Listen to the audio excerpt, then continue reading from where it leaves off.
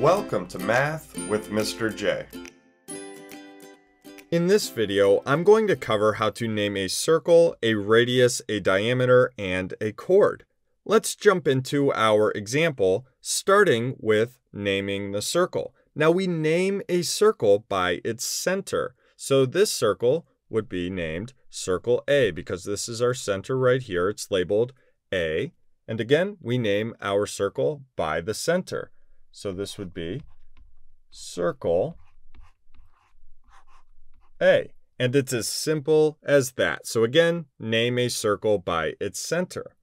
Next, let's name a radius. And actually, we have more than one radius. So we will be naming radii. Radii is the plural form of radius. Now remember, a radius is a line segment that connects the center of a circle to any point on the circle. So a radius is the distance from the center to any point on the circle. We name a radius by using the two endpoints of the line segment. So for example, let's start in the center at point A and work our way to a point on the circle. Let's use point F. So A to F right here, this would be an example of a radius. So what we would do, we take our two endpoints, A and F, and then put the line segment symbol above those two letters that represent the endpoints. So line segment AF is an example of a radius. Now there are two other radii within our example. So let's start in the center and work our way to point E to show another example of a radius.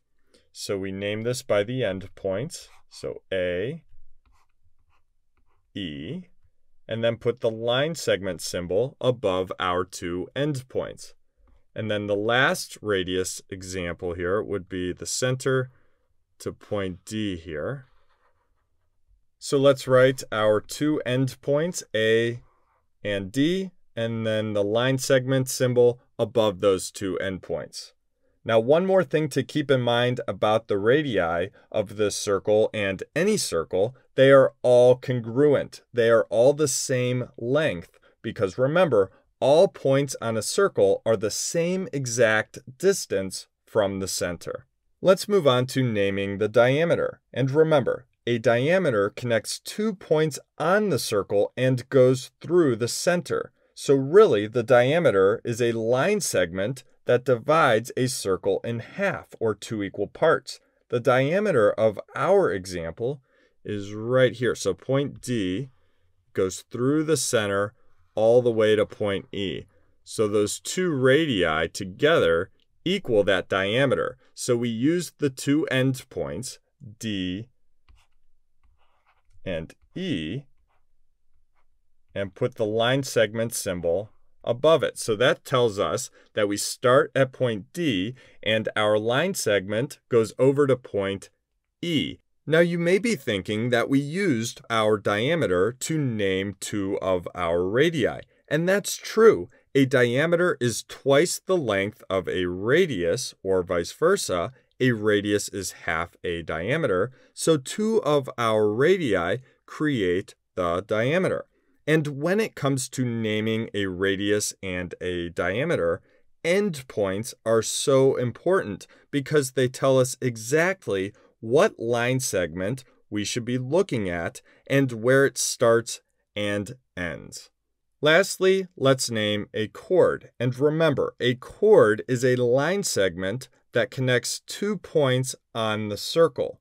A diameter is a very specific chord that has to go through the center, but a regular chord does not. Just any 2 points on the circle. So this is a chord right here. We can go from point B on the circle to point C. So a line segment that connects 2 points on the circle. And just like when we name a radius and a diameter, we are going to use those two endpoints. So this would be BC, the two endpoints, and then put the line segment symbol above those two endpoints. So that indicates that we start at point B, and then we have a line segment over to point C. And that's an example of a chord and how you name a chord. So there you have it. That's how you name a circle, a radius, a diameter, and a chord. I hope that helped. Thanks so much for watching. Until next time, peace.